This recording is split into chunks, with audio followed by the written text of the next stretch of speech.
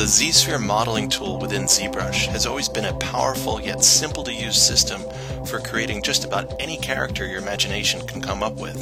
The ability to quickly bring your concept to life while simultaneously having full control over the scale, position, and rotation of all of its parts is just one of the many reasons ZSpheres frees you from technical boundaries, allowing you to work from more of an artistic point of view. You're never backed into a corner when modeling with ZSpheres, because at any point you can add, remove, and reshape your work into a completely different idea.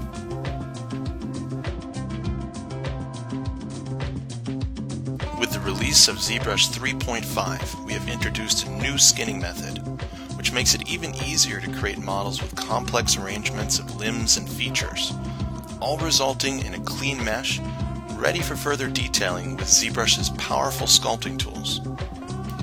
You see, it's always been our mission to allow you, the artist, to just let go and breathe life into your work, and trust me, we've only just begun.